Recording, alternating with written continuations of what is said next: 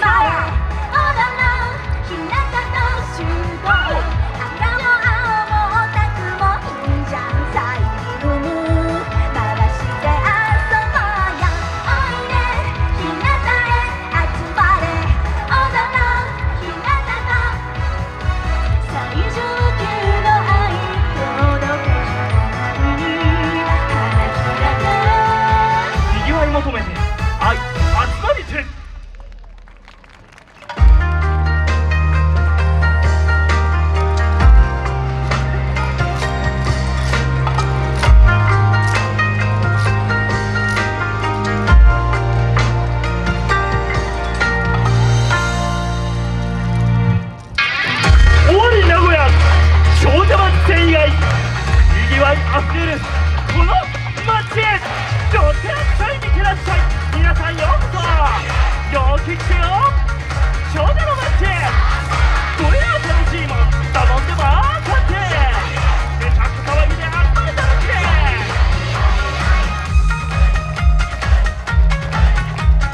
人情あふれるこの街へさあらっしゃい。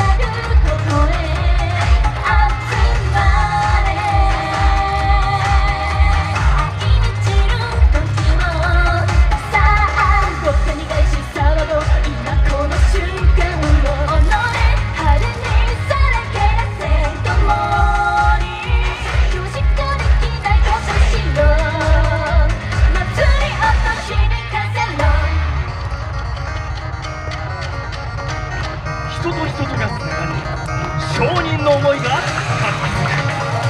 人が集まるにぎわい一族。さあ集まれドカンとあふれる大きなパッションがスートをつかんで商売繁盛。はい集まりて高いお組さあ川崎ここに人を置いて騒ぎを集まりだ。集まりてレッツゴー。友達の情を駅で見やいや